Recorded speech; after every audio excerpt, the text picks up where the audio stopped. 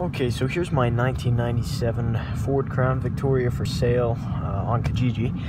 I'll go ahead and start it up for you just so you can hear exactly what it sounds like. But here, it's off now.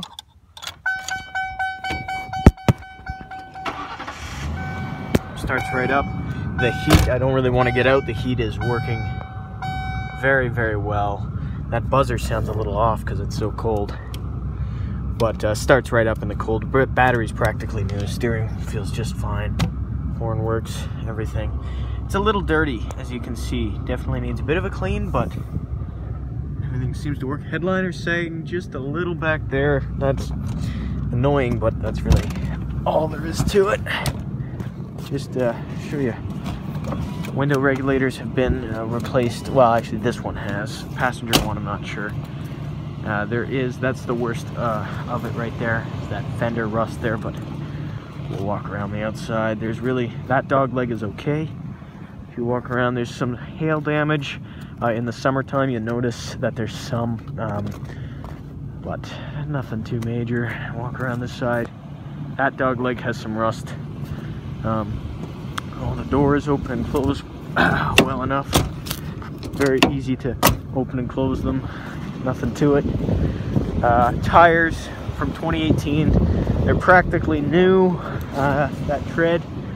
There's no issues even with this rear-wheel drive car in the snow. I'll go ahead and pop the hood for you. Here we go. Take a look up in here. Runs perfectly for 299,000 kilometers. This thing runs like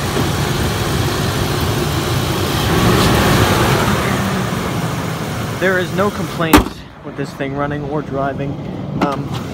You would have absolutely no issues with it. Oops. So what I'll do here, I gotta get back into this heat. Oh yeah.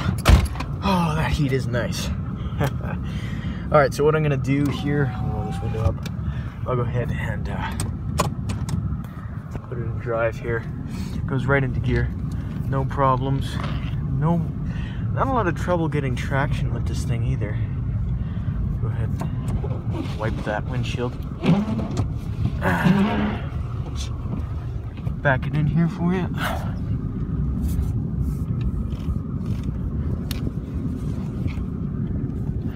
It's really, oops, gotta make sure that mirror's down. There's really not a lot of trouble with this thing at all. What needs to be done, I'll put this all in the ad description, but the shock absorbers need to be replaced. That's probably the most urgent thing there because, you know, the shocks are pretty rough. Definitely bounce around quite a bit. But it's fine for now. It's definitely roadworthy even in that condition. But yeah. As for lights that are on, you can see the ABS light is on right there.